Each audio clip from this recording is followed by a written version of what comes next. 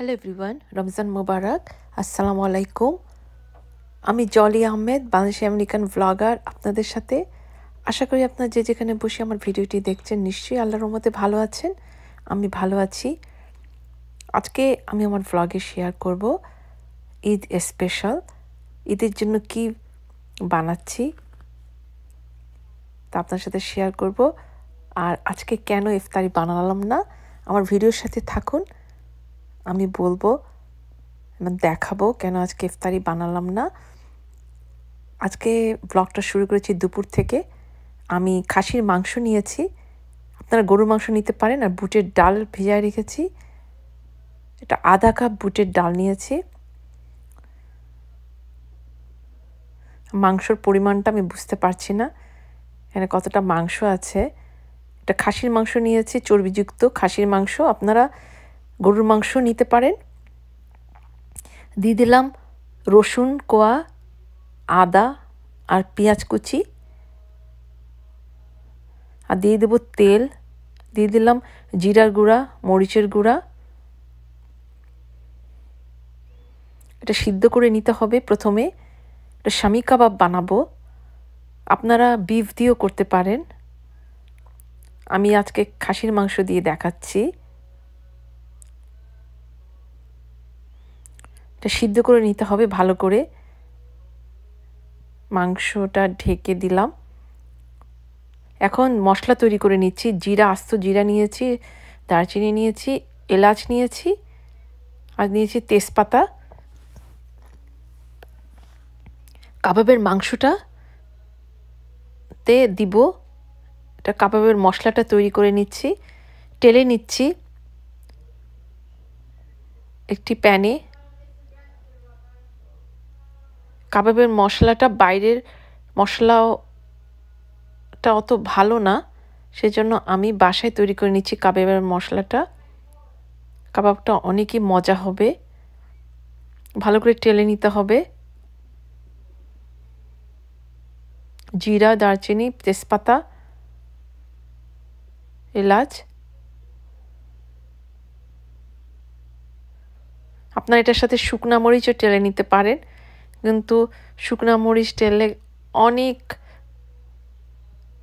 কষ্ট, কাশি হয়। এই রমজান মাসে কাশতে কাশতে জীবন বাইর হয়ে যাবে, সেজন্য শুকনা মরিচটা আর টেলে দিলাম না। আপনারা শুকনা মরিচও এর সাথে টেলে নিতে পারেন।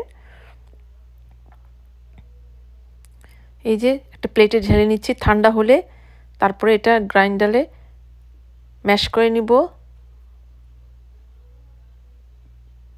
এই দেখুন, আমি ডালটাও ম্যাশ করে নিয়েছি। দেখুন, ব্লেন্ডারে ম্যাশ করা ডালটা একটা পাত্রে ঢেলে নিলাম। মরিচ কুচি, ধনেপাতা কুচি, পেঁয়াজ কুচি আর গরম মশলাটা দিয়ে দিলাম, যেটা আমি গুঁড়া করেছিলাম। এখন দিয়ে দিচ্ছি ধনেপাতা কুচি, মরিচ কুচি, পেঁয়াজ কুচি, দুইটা ডিম দিয়েছি আর 1 চার চামচ মরিচের গুঁড়া দিলাম। এটা খুব ভালো করে মাখায় নিতে হবে। এই কাবাবটা বাচ্চারা বড়রা খুবই পছন্দ করে। আপনারা ঈদে এই কাবাবটা বানাতে পারেন। আমি আবারও বলছি, আমি খাসির মাংস নিয়েছি, আপনারা গরুর মাংস দিয়ে একইভাবে এই কাবাবটা তৈরি করতে পারেন। ভালো করে মিক্স করে নিতে হবে। তারপর দিয়ে দিলাম ব্রেড ক্রাম্ব। বাসায় যদি ব্রেড ক্রাম্ব না থাকে, আপনার টোস্ট বিস্কুট গুঁড়া করেও দিতে পারেন, তাহলে মোচমোচে হবে। ভালো করে মাখায় নিচ্ছি। মাখানো হয়ে গেছে। এখন আমি কাবাব আকারে বানায় নিলাম। এটা ফ্রিজে রেখে দিব, ডিপ ফ্রিজে। তারপরে এটা জিপলক ব্যাগে রেখে দিব। ঈদের সময় ভাজবো, যখন ভাজবো তখন আপনাদের সাথে শেয়ার করব। দেখালাম কিভাবে আমরা এটা সংরক্ষণ করে রাখতে পারি, কাবাব বানায় নিতে পারি, কারণ ঈদে আরও অনেক কাজ থাকবে। রোস্ট বানানো, মিষ্টি বানানো। আমার ভিডিওর সাথে থাকুন, আমি প্রতিদিন দেখাবো ঈদ স্পেশাল। এই যে দেখুন কেন আমি ইফতারি আজকে বানাতে হয় নাই, আমাদের এক ছোট ভাই সে ইফতারি দিয়ে গেল। এত ইফতারি সেজন্য বানানোর দরকার মনে হয়নি। বেগুনি, বুট, পেঁয়াজি, বিরিয়ানি, চিকেন বিরিয়ানি, হালিম,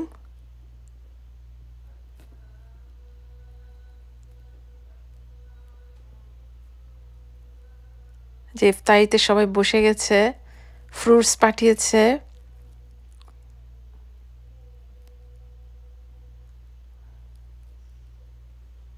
কত ইফতারি বলুন, তারপর কি আর দরকার হয় ইফতারি বানানোর?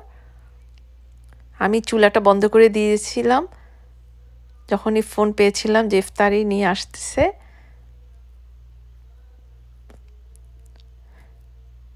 আর কিছু বানাই নেই, খালি বাচ্চাদের জন্য 2টা রুটি বানিয়েছিলাম আর ডিম ভাজি করেছিলাম।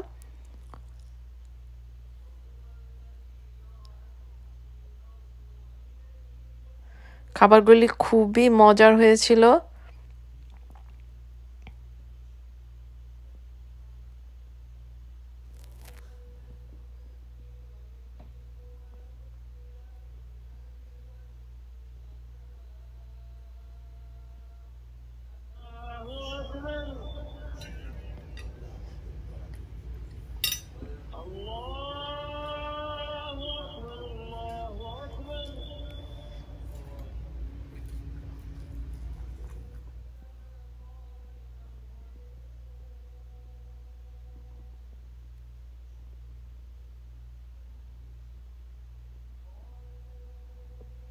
যারা অলরেডি আমার চ্যানেলটি সাবস্ক্রাইব করেছেন তাদেরকে অসংখ্য অসংখ্য ধন্যবাদ। পরের ভিডিও দেখার জন্য আমন্ত্রণ রইল। যারা নতুন ভিউয়ার্স প্লিজ সাবস্ক্রাইব করে দেবেন ভিডিও যদি ভালো লাগে। আজ এই পর্যন্তই, আল্লাহ হাফেজ।